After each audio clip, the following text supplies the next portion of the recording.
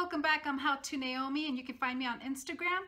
And today I'm going to show you how to clean a toilet and how to make these toilet bath bombs.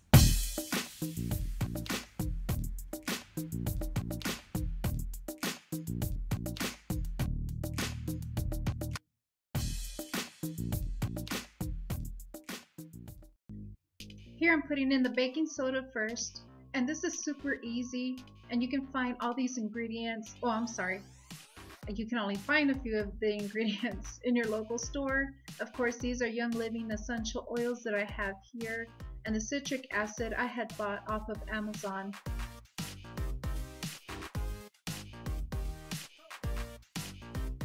And so now I'm just going to stir this all up. Now whenever I mist a few sprays at a time. I try to mix thoroughly, and you're going to get a little bit of fizz, but you shouldn't get much, because if you get too much fizz, then it's going to ruin the whole bomb. So you're going to kind of do it like, or clump it together kind of like wet sand. If you've never felt wet sand before, then just make sure that it doesn't turn into a dough, because that's not what you're looking for. It'll be too wet then. So just until it clumps up very well, and then you can put it together in whatever mold you want. Here I'm using a small, I guess you would call it a tiny muffin tin, and I'm just slowly filling them up and then pressing down on them. Now these you're supposed to leave to dry for about 24 hours, but I didn't. Now I'm going on to an all-purpose spray, and we'll get back to the bath bombs in a minute. And here I used about 4 drops of each, one of lemon and lemon and then thieves. And in my water bottle I have about 1/4 of vinegar, and the rest is water.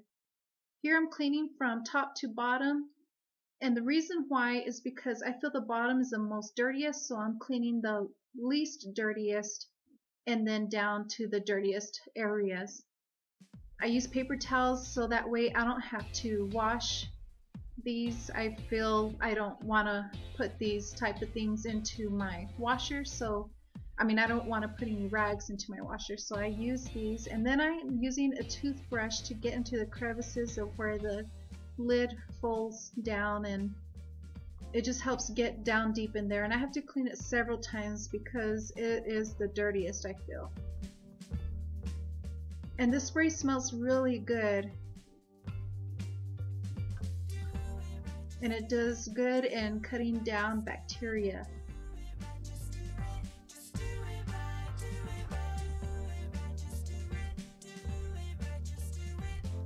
So you're going to see where I'm going over this area multiple times, and it's because it just seems to take a while to get clean. Now I am scrubbing very well with this spray, but even though I can't get some of the stains out, which you're going to see, and some of this toilet bowl scratched. Okay, back to the bath bombs. I put these in the freezer for about 20 minutes, and now I'm just popping them out.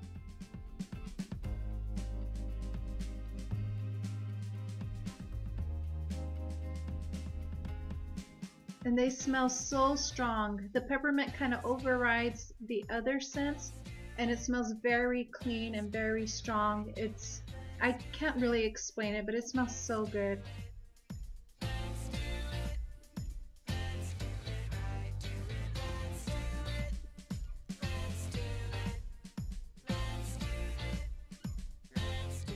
So there goes the first one. It is fizzing.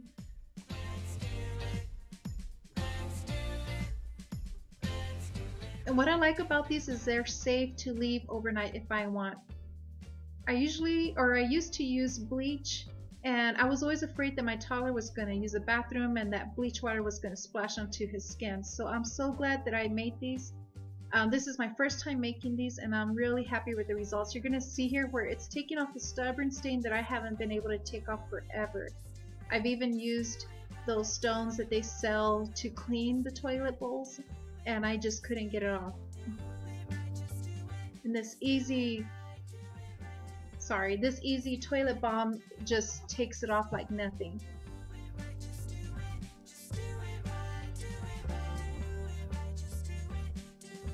And again, it smells so good. I wish you guys could smell through this computer or through this video, but it smells really clean and strong. Not overpowering, just you can notice it. So if you're going to have people over and you want to pop one of these into your toilet, it's going to freshen up your whole bathroom. I hope that was helpful and fun. Now these bath bombs smell so, toilet bombs smell so good. And I hope you guys will try it, and I hope you like it.